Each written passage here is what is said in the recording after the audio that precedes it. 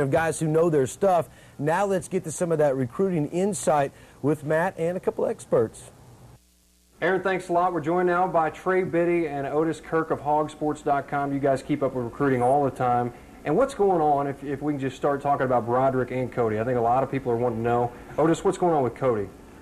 Well, he played AAU basketball this weekend with the Hawks out in Las Vegas. He'll be back this week, and you know, he could make a decision as early as this week. It's between Arkansas and Auburn, and would not be surprised at all if he makes a decision this week. I think Arkansas is in good shape there right now.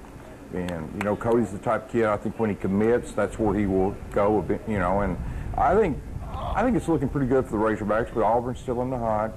And like I said, a decision could come as early as this week. Yeah, we still don't know what's going on, Trey, with Broderick Green. He kind of had some strange comments, I guess, at the camp the other day. What's the latest on that?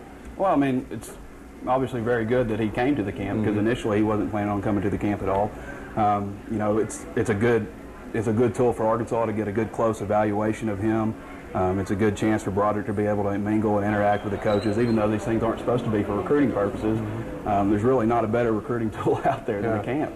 And so that's a really good sign that he came and showed interest like that. And it's really good for both parties there. Yeah, and tell us a little bit more about this camp. Cam Baker was a guy Arkansas is really looking at. What do you know about him? Well, I mean, it's getting out pretty quick about him running that 4.30 40-yard dash. Also ran a 4.09 shuttle, really good time.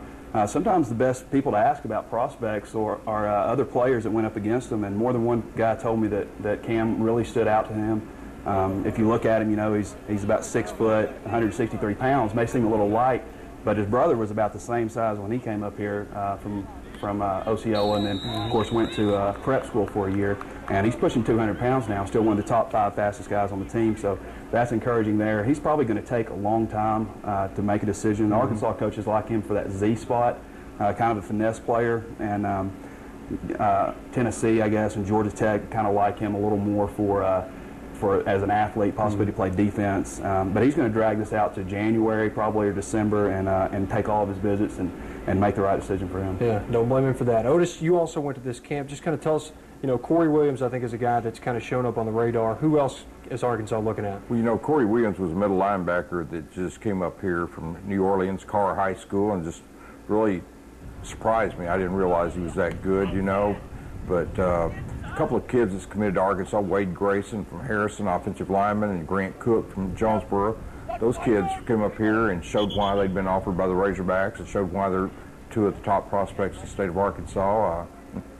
The thing you've got to be impressed with Wade Grayson about is just that, you know, he came to both junior days. He came to the FCA Combine. He came to the Houston Nut Camp. Now he comes back to the seniors camp. I mean, this kid's been to every event that Arkansas has even remotely had anything to do with, and so he's got a good attitude. You love Wade Grayson's attitude. Grant Cook put on some weight and is bigger than he was, a lot bigger, and probably will have to lose some of that weight and redistribute some of it, but he did run a 5.08 which was impressive for over 300-pound kid.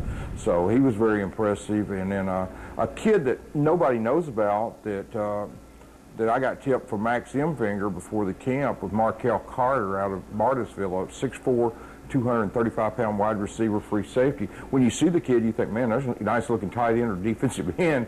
He's a wide receiver and safety, and he caught everything that was thrown to him. You know, 2 kids from Morrilton, Josh Tresvan, a corner and wide receiver, Freddie Burton, an outside linebacker, safety. Both those kids are from Morrilton. Freddie, for the first time probably ever, outran Josh. He had a 4.49 40, and Josh had a 4.5. Both of them are really fast, good athletes, good students, and those are the type of kids that Arkansas is, you know, looking at there. Alex Tejada is at the camp, too. There you go. We'll be checking back in with both of you guys as the season draws closer and during the season. Appreciate Trey and Otis. You can read more about the recruiting information at hogsports.com, a division of rivals.com, or you can also read Otis Kirk in the Arkansas Democrat-Gazette or subscribe to his Arkansas Recruiting Report. Good stuff, Trey and Otis. Thank you very much. Now we're going to talk about a couple guys on the team this year.